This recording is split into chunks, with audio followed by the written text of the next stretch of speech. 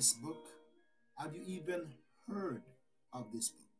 And if you have heard of it, what have you learned from it?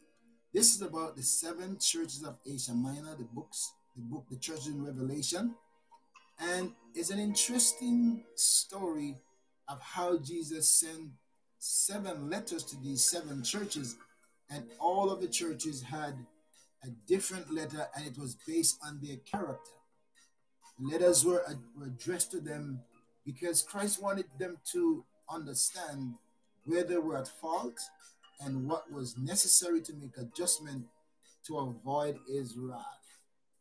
And so if you are curious and you want to know more about the seven churches of Asia Minor or the seven churches in Revelation, you need to read this book, right? This is the revised version of my book. I printed it two years ago, and it's a revised version. And in this version, I actually add another chapter about the glory of the church shall return.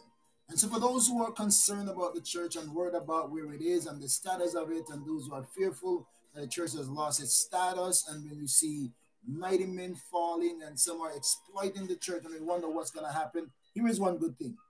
Christ maintained the headship of the church.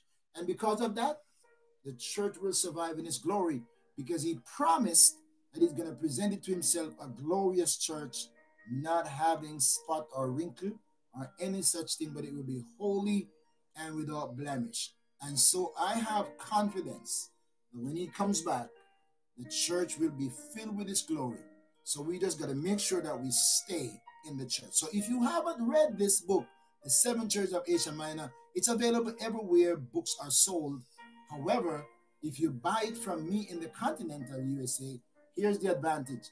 You'll get an autographed copy coming directly to you if you go to my website, beckford.com, or if you email me at orbministries@gmail.com, you can get an autographed copy.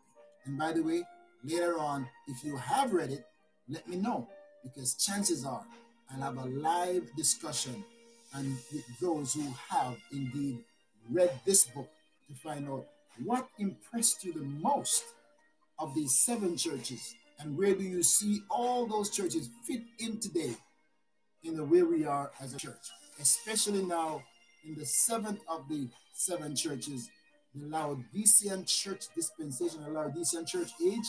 I believe we're in the heart of it now. And so there's a lot to learn. If you haven't read it, get yourself a copy right now. Seventh Church of Asia Minor. And that's it right there. I look forward to hearing from you, getting your copy, and join the conversation. All right? I look forward to hearing from you. Take care of yourself and best wishes. And don't forget to subscribe to my YouTube channel.